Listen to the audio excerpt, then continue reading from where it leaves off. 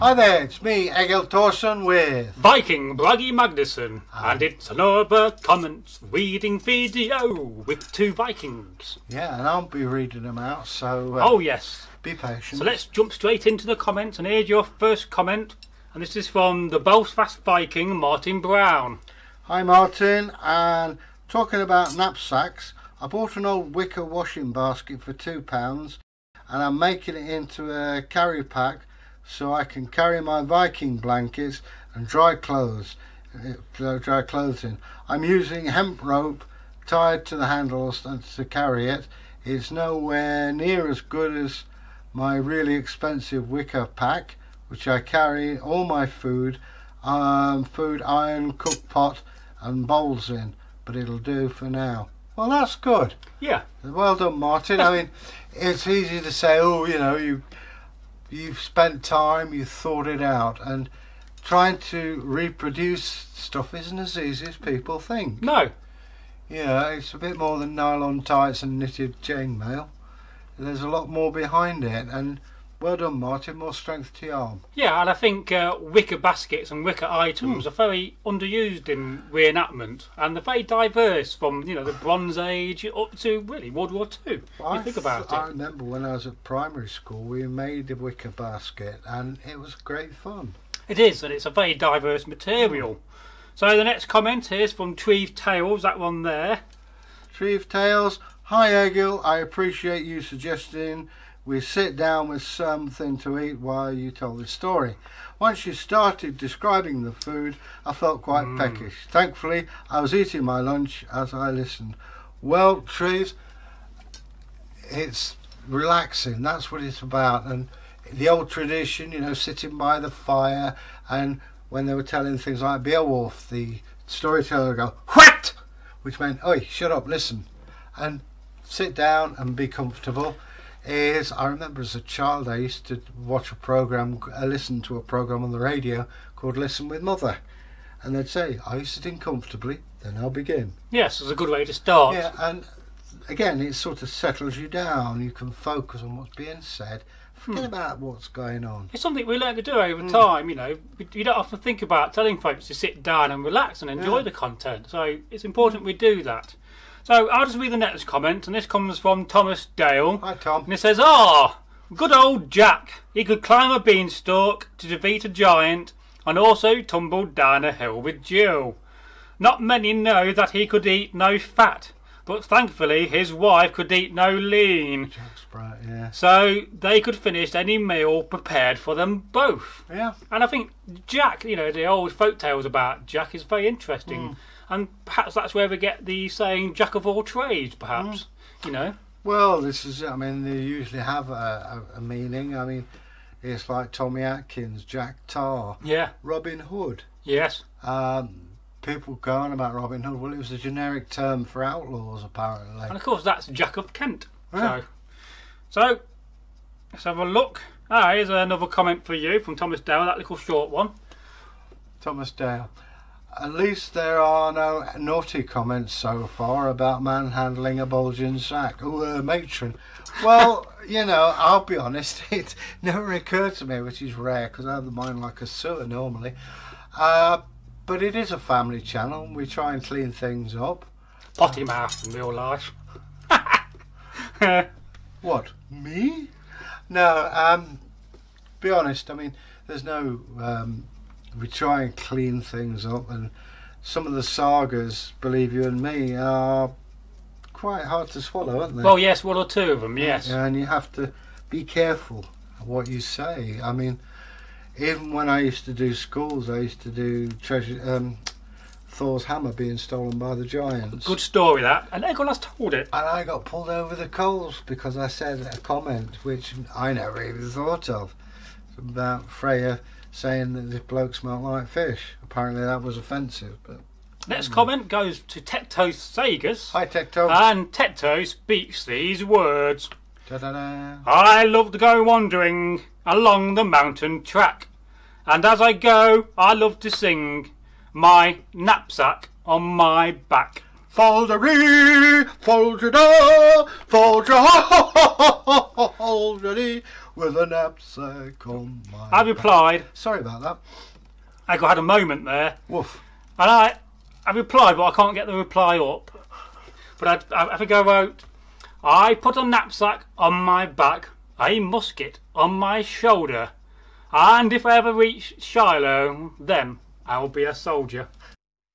That depends on whether we're going to let So, you. next comment from Eirik the Red, our Viking brother, and of course you all are Red. Viking brothers and sisters. So. Beautifully told by Eminent One. Who doesn't want a magic knapsack though? I would. Yeah, I know what you mean.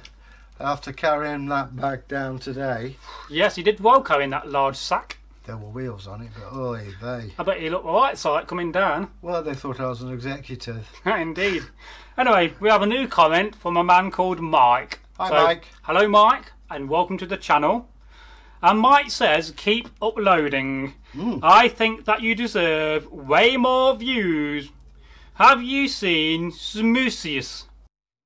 If you was, you'd like to. So I say that again. If I was you, I'd use it to help grow your channel. So I'm not sure about Smoosius. I've got to look into that. Sounds like a And Roman. see whether it's approved by YouTube first. Is he a Roman? No, he's a man called Mike. All right. I don't know where you come from, I but meant Samusius. no, that's just like a website you can hope to promote your channel. Okay. But YouTube don't always like that. Okay. So I'll read the next comment. No, you can read the next comment from Tree Tales. Okay, Tree Tales. Classic tale of brains winning over brawn. Perhaps because bards were more academics than athletes, they like to tell stories like this. But actual fact, yeah, I mean, I had a pal who was into the Druidic religion, and he was bardic. And he told me a lot about modern day Druidism and what we know about the past. And yeah, I mean, they had to recite poetry from memory with having a rock placed on their chest in a river. There's the poison cup they're supposed to drink.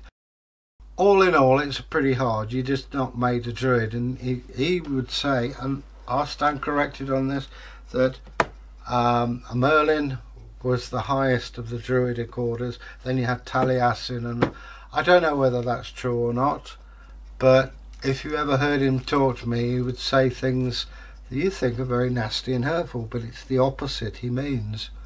He always used to have fun when he was around. So if you're out there, Aidan, you know where I am. Cool. Now we have a new comment, and this is from the video. What is a housecarl? Housecarl, yeah. Housecarl, well, housecarl is in the title. And this is from Tristia, and they say, give it up for Huskar. Yeah, well, Housecarl or housemen, they were the king's bodyguard. They Indeed. were the elite. Even Jarls had to watch what they say around Housecarls. Very useful in time of war, but could be a bit of a pain in peacetime. Here's your next comment from Evil Witch Sewer. Evil witch, sure. I cannot express enough how much I love your stories and channel. It really is the highlight of my Tuesdays. Well, yes. As I always say to people, some of my best friends are witches, and I'm glad that we help you through the week. It's you people as well that help us through the week, and it's a highlight of our week to broadcast, which is to mine. And please keep dropping us your comments. Maybe you'd like to subscribe, and we'll be happy to chat with you. So Oh yes, we're always happy to talk to folk. blessings on you and coming out of the darkness. Now, I was doing some comment replying last night, and I can't remember the commenter, and I don't think I'll be able to find the comment, but they was asking, how do you get over self-pity? So, do you have any advice for how to get over self-pity? Life will always kick you in the gentleman's vegetables if you're not careful. What you have to do is to learn the positive. Everything's got a positive. Of course so. And you know the old adage, burnt hand teaches best. And believe you me, I think a pair of us have had some pretty hairy times in our lives. Oh yes. Things that I wouldn't wish on anybody. But you have to learn. And the one word I would suggest, and I'm not a Christian, forgive. If you can forgive, you can let it go. I mean, I didn't have the particularly brilliant upbringing. There were certain times in my life I could quite happily have not been here. But you forgive, because if you don't, they're living up here rent free, and that's not good. So learn to forgive. It's not easy, but it's well worth it. Yeah, I apologise. I can't remember the name of the person who said that. I did reply last night in a longer comment, and I basically said, you know, try to remain positive. Positivity is a very powerful thing. Forgiveness. I will get a Thor's hammer, because there's a lot of strength in Thor's hammer, and it will give you strength. But alternatively, I left another comment which will take you to a man called Paul McKenna. And Paul McKenna is a fantastic chap. He's a hypnotist chap, and he does psychological things. And he has a video about 2 hours long on positivity, and that really taught me a lot, how to be positive and to be a better person in life, and to get over those you know, self-esteem and self-pity feelings. We're only human beings. There is, you know. Yeah, there is a Buddhist story. I won't go into it; it's too long. But the central thing is, an insult is an insult if you choose to make it so. Yes. If not, it's just so much hot air, and that will build up your self-esteem. You must remember, you are unique. Of course so. You're special, like unique. everybody. I'm unique. Everyone's unique, and you have a right to be treated with respect. And don't. People are rude because they get away with it. People downgrade you because they get away with it. If you turn and say that is unacceptable, they will back down. Yeah, if you have a good friend to talk to, that will also help. I'm lucky I have friends. We're always here for you. And leave us a comment. And I do hope at some point when we're reading older comments, we'll find that comment and we'll talk about it a little bit more. If you are depressed, tell somebody. Don't sit there, because we don't, well, just tell somebody. Now, another comment from Eric the Red. It can't be Folktale Day already. Big smiley face. Who's love to my brothers for a great story as always. Right, thank you, Eric. I'm the beginning of I'm very tired today. Well, so, Tetto Sagas, the last straw comment. That one. Yes. The last straw probably refers to the legendary straw that breaks the camel's back. Probably. Yes, we forgot that. Yeah, it may well be. It may well be.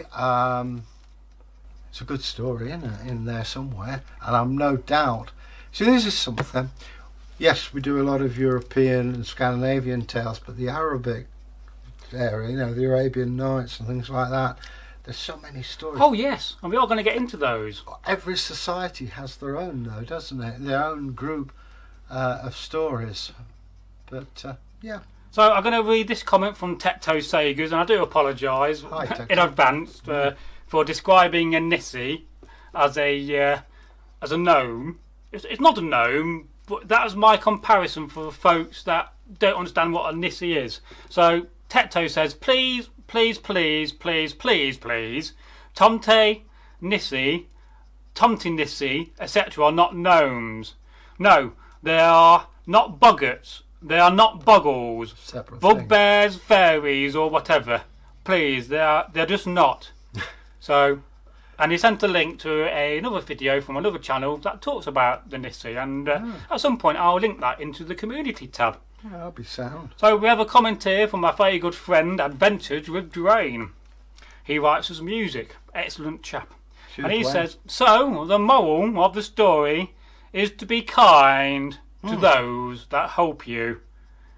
Let's just remember that kindness is free, and hatred and anger will always have a price and a cost to it. And it doesn't do any good. No. Been there, done that, got the t-shirt. So, and here we go. Comment from Sven. Sven, congratulations on 1k. Thank you very much. Oh yes, 1,000 subs. You should congratulate yourselves, because you guys are the ones that subscribe. Please keep them coming in, because, well, we enjoy doing this. Oh, we do. And we hope that you do too.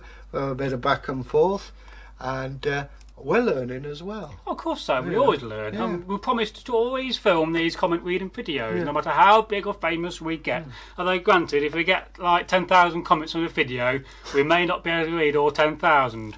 But we'll certainly try, won't we, Egil? We certainly will. I'm certainly trying. Yeah. Anyway, we have a comment here from Jarl Kilder, another of our Viking brothers. Oh, Jarl. Jarl, and it says, "Hail Bragi and Egil." Yo. Now, we have a comment here from Carland Adams. And they say, didn't they have manhunters in that time period, where a small army of men looked for criminals? Criminals? Yeah, I can never say that word. Most of the time, it was for reward. Now, in Anglo Saxon law, there was the hue and cry. Say Bragi had been robbed, he would call his neighbours and they would literally chase the guy or woman and till they caught them. So yeah, you know, I mean, the hue and cry is part of it. The punishments, which we can do videos on after Tony Robinson's that. Yes.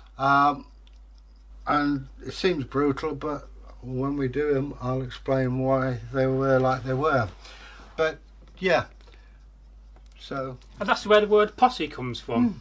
Possibly, yeah. There is there's a very good follow-up comment, but I can't read it because I can't get a connection to click into it. But Tecto Sagas have left a very good follow-up comment on that, and one day we might try to get round to it. Now we have a comment here, and it says, let you read that one from Treve Tales. Treve Tales. Hey Bragi, how you going? Are you going clubbing for your birthday? Well, I wouldn't be surprised. He's a bit of a groovy guy on the QT. Well, yes, I've not been clubbing for years, to be honest. But last time I went clubbing, it was old money.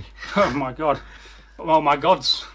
So, another comment, and this goes to Celtic God. So, hello Celtic. How are you? And he says, Bragi, check your emails once in a while. And I did check my email, and I have replied, and I'm really looking forward to getting the bone pins you've made for us and needles. Right. So he's made us some bone pins and needles. Thank you very much for that.